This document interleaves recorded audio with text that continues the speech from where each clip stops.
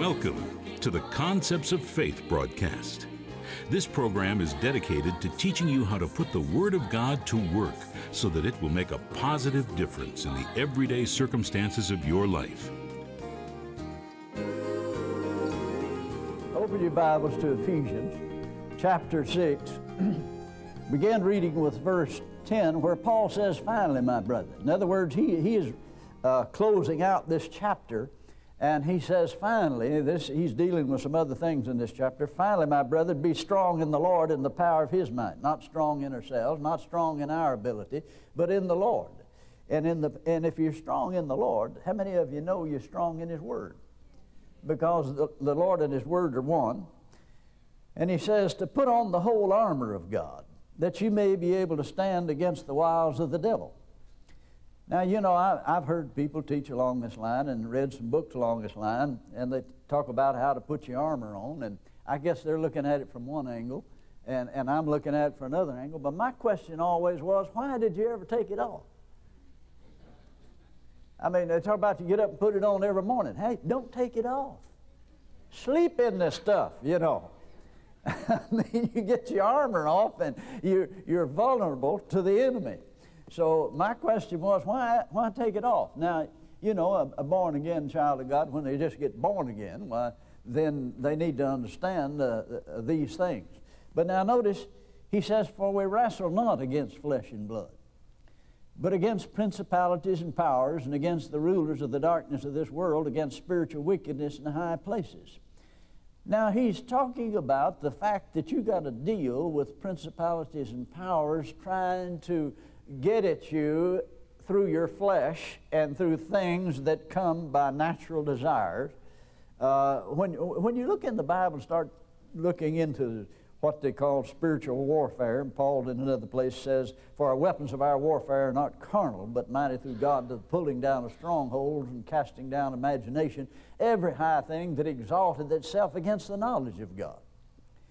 Every place that talks about spiritual warfare is talking about, in the context, dealing with the flesh. Because you see, there are spiritual forces that try to get involved with your carnal mind and your carnal thinking and to get you over in the flesh side. Now, one of the things is, if we're going to try to fight the devil, then you're going to lose when you start.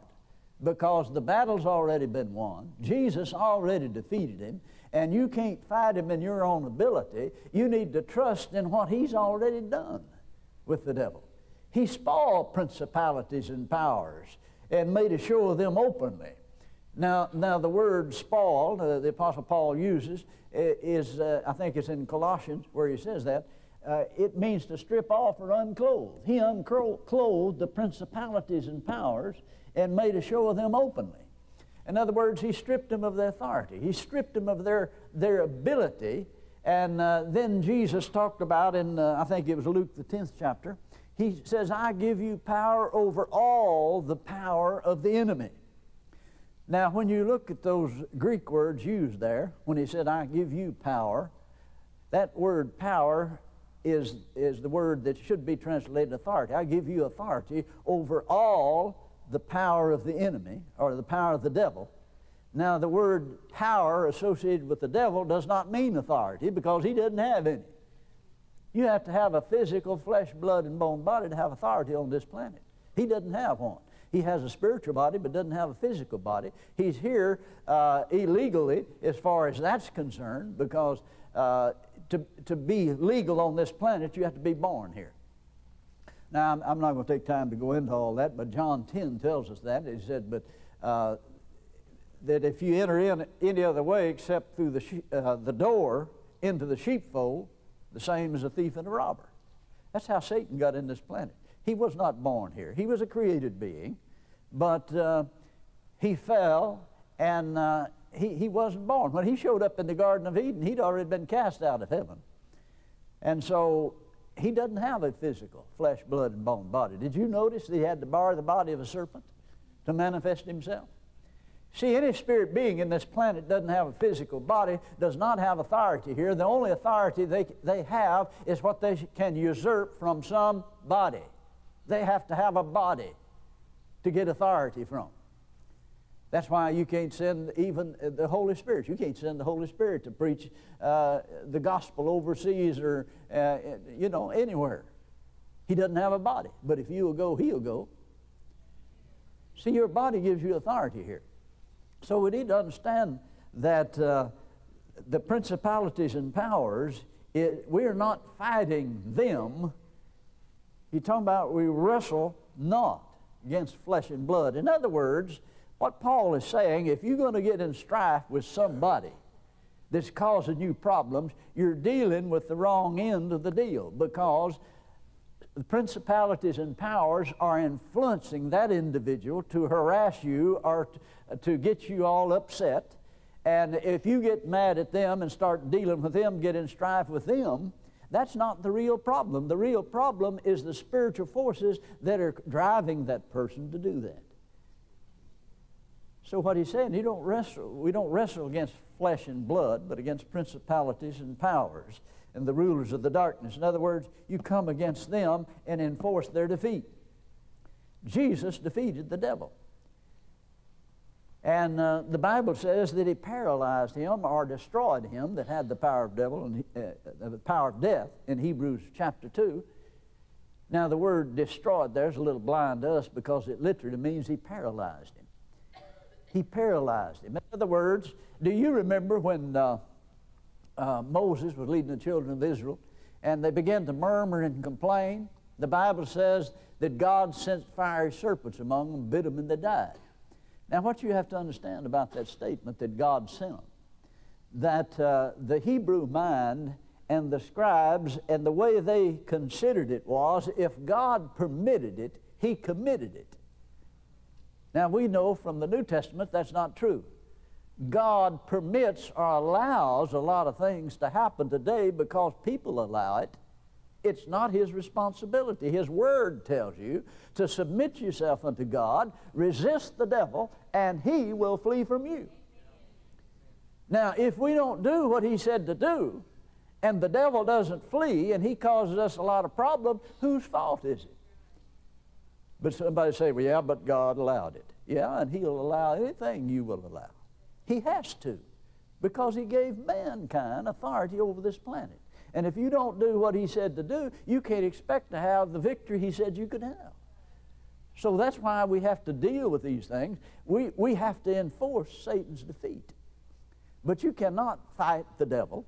There's no need to fight the devil. There's no need to get in an argument with the devil or even have a conversation with the devil, as far as that's concerned, because we are overcomers. We overcome him by the blood of the Lamb and the word of our testimony. The problem is that some folks don't have any word in their testimony.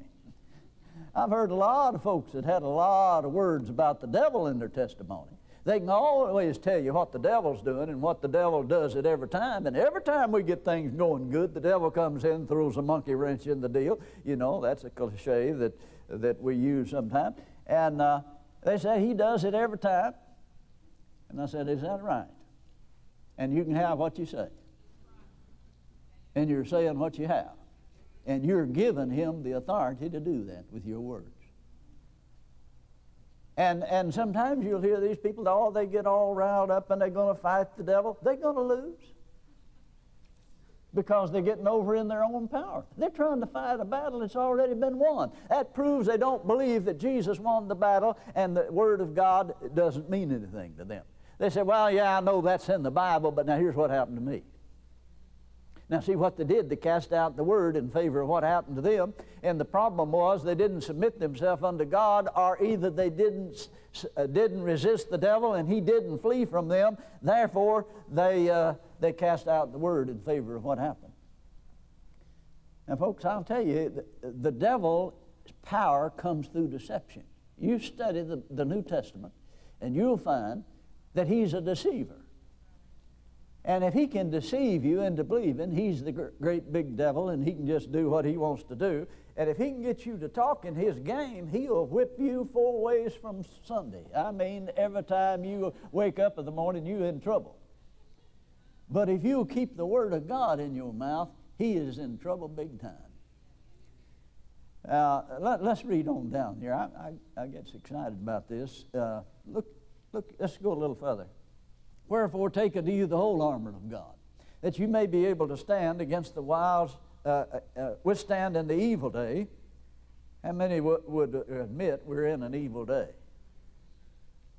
I noticed in the newspaper the other day where an 80-year-old man shot a police officer, and he had said with his mouth, now he shot him because he was giving him a ticket for not having his seatbelt fastened. The man had told all over town, if they ever try to give me a ticket for not wearing my seatbelt, they'll be looking down the wrong end of my gun. He said it, he said it, he said it until it got at him, and when they stopped him and was writing him a ticket, he killed the man. See, he fell right into the hands of the devil. He started saying, what you say gets on the inside of you. Jesus said it this way, not that which goeth into the mouth defileth a man, but that which cometh out of the mouth defileth a man. The words that we speak give power to the devil, or they give power of God in our lives, depending on whether you speak in the devil's words or God's words. Hebrews 11:1 says, faith is the substance of things hoped for, and is the evidence of things not seen. Faith is the substance of things hoped for, the evidence of things not seen. And then he goes on to say, through faith we understand the worlds were framed by the word of God, so that things which are seen were not made by things which do appear. In other words, there's creative power in spoken words. And, you know, you've all been there. You quote the multiplication tables till you knew them by heart in school. What you speak gets in your heart. When you see what he's talking about here, he said, having done all to stand, stand therefore. So we're talking about standing against the wiles of the devil. And we're here in Ephesians, the 6th chapter. We're at verse 13. Wherefore take unto you the whole armor of God, that you may be able to withstand in the evil day, having done all to stand. Stand therefore, having your loins girded about with truth. Now what is truth? Jesus said, I am the way, the truth, and the life. Life. The Word of God is truth. John 1:1 says, in the beginning was the Word with God, the Word was God. Then verse 14 said, the Word was made flesh and dwelt among us, revealing that Jesus was the Word personified. Now I could go several different ways from there, better stay with the subject. I'm going to read that verse 13 again. Wherefore, take unto you the whole armor of God, that you may be able to withstand in the evil day, having done all to stand. Stand therefore, having your loins girt about with truth, having on the breastplate of righteousness, your feet shod with the preparation of the gospel of peace. Verse 16, above all, taking the shield of faith. Now that's what we're talking about. Taking the shield of faith, wherewith you shall be able to quench all the fiery darts of the wicked. Now you know it'd been great if he said you could quench 95% of them. But he didn't say that, did he? He said, wherewith you shall be able. Didn't say you would. He said you could. You shall be able to quench all the fiery darts of the wicked one. We'll read that again. Above all else that he's talked about here. Above all, taking the shield of faith. Now what's he talking about, a shield of faith? Now our problem is that we get a vision of a Roman shield, you know, they kind of held it in their hand. But he says, above all, taking the shield of faith. Now, the way the Lord dealt with me about this, I was praying one day, praying in the Spirit, and the Lord said, now you've been thinking about this shield of faith as just being something you hold in your hand, you try to catch all the fire darts. You have to be quick to do that. Like the story I heard about Mr. Christian going through life. Said he took the shield of faith, and the devil shot a fiery dart, and he threw up his shield, and he blocked it, and he shot one from this way, and he blocked it, and He's going along pretty good, and then the devil slipped around behind him and shot him in the billfold and killed him dead. Well, there's a sermon there, but I'll not get into it. But and what the Lord said to me was, He said, now you've been thinking of this shield as something you have to just, but He said the shield is the Word of God. Now think about it for a minute.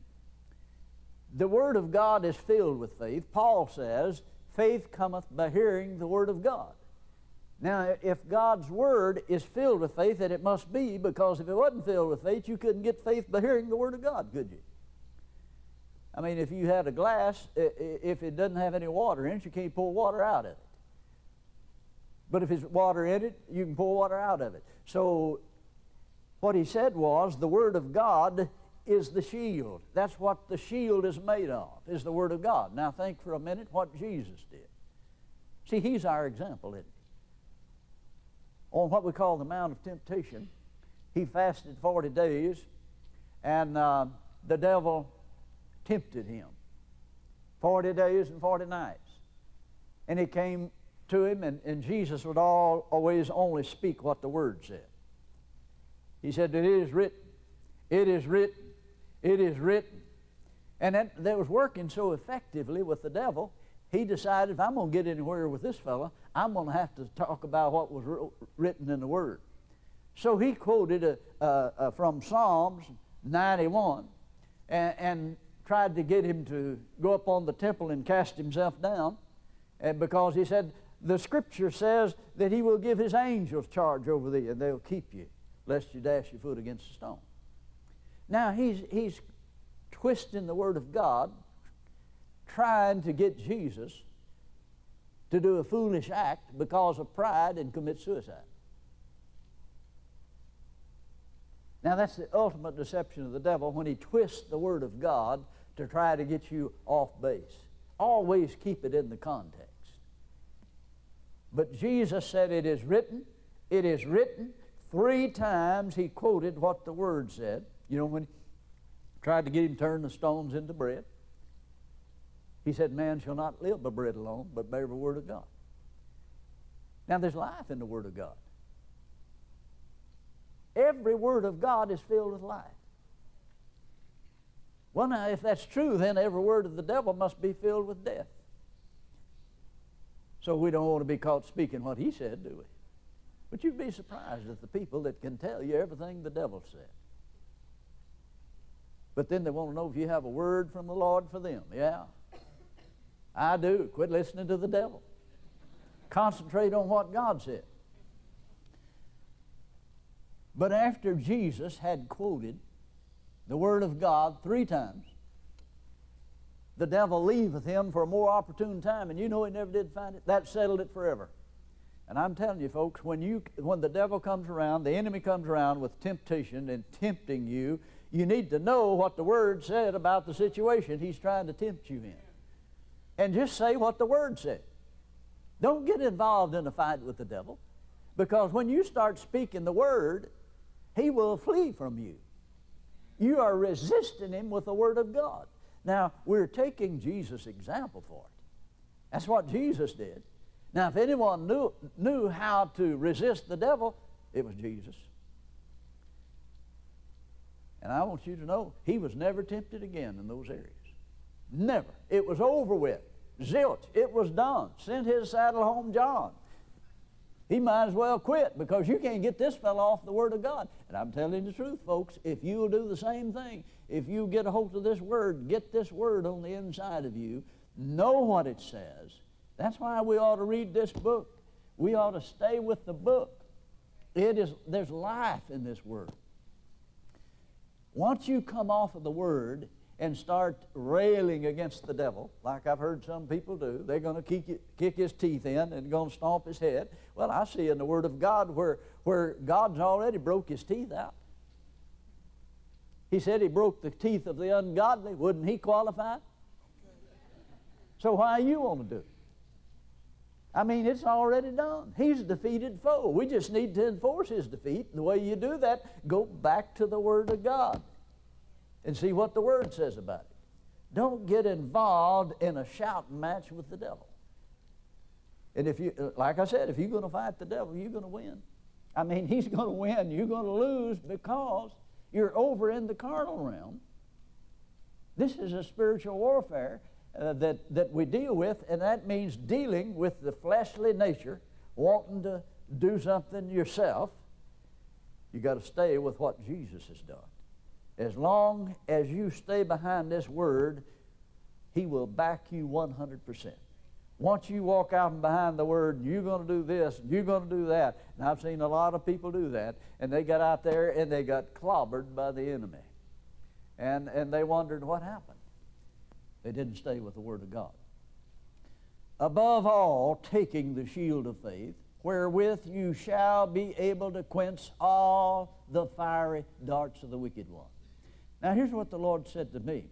He said, you have thought, talking to me, he said, you have thought that this is just a shield, but he said, this word above all has a connotation, and now whether it was intended in the Scripture or whether the Holy Spirit just had it done that way so he could reveal it, over above all. He said the Word of God builds a shield. The Word that you speak builds a shield, and it's like a plexiglass canopy, like this podium here, and it goes all over you and around to the floor on every side and moves with you everywhere you go. It's almost like an aura that radiates from you, and it's produced by the Word of God that abides within you. Now listen to the things that Jesus said. In John 15, verse 7, Jesus said, if ye abide in me, well, if we're born again, we're abiding in him, and my words abide in you. Ask what you will, say what you will, declare what you will, pray what you will, and it shall be done. Now, I know some of you are going to try to find that in your Bible. It didn't say that in that verse, but I'm taking several verses to show you that it's all involved there. Matthew 21:22 said, all things, whatsoever you ask in prayer, believing, you shall receive. So we're only limited by what we can believe based on the authority of the Word of God. If you can believe it and find it on the authority of the Word, you can have it. So we're only limited by what we can believe. Now, faith cometh by hearing. And if you study the connotation of what Paul is saying there in Romans chapter 10, he says the Word is nigh you. In verse 8, he said the Word is nigh you. It is even in your mouth and in your heart. In other words, first it's in your mouth, then you speak it into your heart. Then in verse 17, he said, so then faith cometh by hearing. Now, with that, what he said there, it's in your mouth and it's in your heart. Pardon me. Then he's talking about the fact that you're speaking the Word and it's causing faith to come. It'll come more quickly if you hear your voice speaking what God said than if you hear anyone else speak what God said. For this reason, you believe more in what you say than what anybody else says, don't you? If you don't, something wrong with you. Once you speak something, if you begin to speak it, if you speak it long enough, it becomes true to you. What you believe becomes true to you. Now, it might not be true. You know, some things that people start speaking. But it will become true to you if you speak it long enough. For instance, someone said, well, you know, healing went out with the apostles. Well, now they've heard that taught all their life, then to them it did. Healing went out with the apostles. They don't believe God heals anymore. And as long as you don't believe it, you're not going to receive it. In other words, God's not going to embarrass you with a miracle. So what you didn't realize is that what you believe limits God, or what you don't believe limits God. So we're only limited by what we can believe based on the authority of the Word of God. You can take the shield of faith, and that shield of faith is built by the Word of God. You can build it as strong as you want it. Well, I hope you've been blessed by the teaching on taking the shield of faith. You know, it's something we have to do. Your shield of faith doesn't just come running after you. You have to take it, and the shield of faith is made out of the Word of God. God's Word is the finest shield. It shields you from the powers of the enemy. And James says, submit yourself unto God, resist the devil, and he will flee from you. I want to offer this tape. It's a 2-tape series, actually. It's 2 audio cassettes. It's called Cure for Doubt and Unbelief. Now, you know, there's legal doubt. Sometimes you just have a legal doubt. Now, what I mean by legal doubt, you just don't know. You know, there's certain things that we just don't know. So therefore, somebody said something very emphatic, and we say, well, you know, I just don't know about the subject. I think it was the man from Oklahoma, Will Rogers, one time said, everybody is ignorant just about different things. And, you know, that is truth. So if you didn't know, didn't have the knowledge of something, you'd have legal doubt about it. But now when we talk about unbelief, you talk about something else altogether different. When you know what God's Word says, then you won't believe it. You're not in doubt, you're in stark unbelief. And this is what happened. The story of it is in Hebrews, the 3rd and 4th chapter, where God had told Israel, go in and possess the land, you know, with Joshua was leading them. And they sent the 12 spies out. And they came back and said 10 of them brought an evil report. Now, what is an evil report? An evil report is a report that is contrary to what the Word of God says. God said, I've given you the land, go in and possess it. But Joshua and Caleb, they came back and said, we're well able to take the land. Let us go in at once and take the land. Now, they judged the situation in the light of what God had said, not in the light of what they saw over in the land. Now, there were giants in that land. So they would not enter in. You see, the 10 spies said, we can't do it. They saw themselves as grasshoppers. They were in unbelief, not just doubt. They were in unbelief because they knew what God said, and they absolutely would not act upon it. And of course, the time passed, which they finally decided, well, we're going to go do it, and God said, don't do it. And all the time's passed, and they decided to go anyway, and they got in a heap of trouble. I'd like to preach that, but I better not. That's offer number 2233, 2 audio cassettes, called Cure for Doubt and Unbelief. The Word of God is the cure for doubt and unbelief. We have a toll-free order line, 1-877-396-9400. 2 audio cassettes called Cure for Doubt and Unbelief, $10. And until next time, this is Charles Capps reminding you that the devil is defeated, God is exalted, and Jesus is coming soon. To order a copy of today's show or any product offered on this program, call 1-877-396-9400 or visit our website at capps.tv, where you can order downloads of our MP3 teachings, ebooks, and watch other programs on demand. This broadcast has been sponsored by Capps Ministries and is dedicated to helping you put the Word of God to work in the everyday circumstances of your life.